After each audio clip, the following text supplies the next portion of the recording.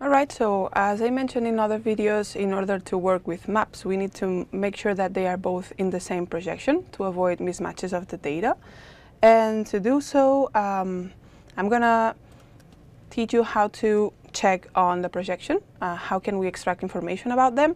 So I'm going to upload a raster map and a vectorial map. The first one is January temperature based on world clim maps, and the second one is going to be this vectorial map that we already used also, that is the shape of the surface of the Earth. One way to check information about projection is to use this GIS. Clicking on here, we see displayed a lot of information related to this map, but sometimes we only need this chunk here. This is related to the piece of code that R needs to understand what's the projection we are working on. So if we want to go directly on checking this, we can just type projection and the map that we want to know about. And here we have only the chunk of code related to that. We can do the same with the vectorial map. And we see that in this case, the two maps are in the same projection, so we can work with them with no problem. Also, as an extra layer of, just to double check they match, I'm going to plot them one on top of the other to see that there's actually, that they actually fit. I'm just going to plot the map right here, and to add the vectorial map on top of it, I just need to add this part in the code. So it means that it's going to add on top of the previous. And here we have that the two maps, they match, so we can work with them with absolute no problem. But in case they wouldn't be in the same projection and we would need to change one to the other, there's this this function right here that it's included in the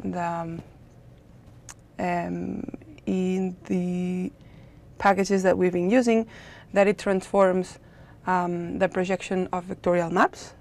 So if I'm going to change from the resolution we were using, the projection we were using, into the Mercator projection, and if I plot this right now, you're going to see that the shape of the map is totally different. And if we want to change the projection in a raster, we would have to use another function, because this one is not going to be useful for raster maps. Now I'm uploading information about soils that I took from soil grids. Soil grid data, it comes in a different projection than world clim data, so I would need to transform one to the other in order to work with them at the same time. So just to show you how this data looks like, in this case it's the cationic exchange capacity of soils. So you see the shape is slightly different than the other map, and just to double check that it's a different projection, we just check on the information of the map. We have here on the CRS, we see that the projection is different. So I am going to reproject the temperature map into the soil data extension. And to do that, I'll use this project raster function. This might take a little while, because when we work with raster maps, we have a lot of information. So it's a very dense grid. That makes the times of processing these maps to be a little higher than possibly a vectorial map.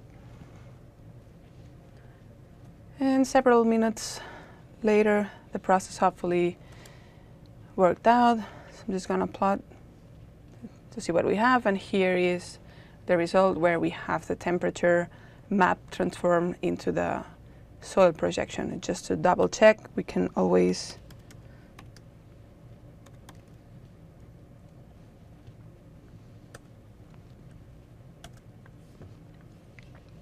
see how it went from the old one to this projection.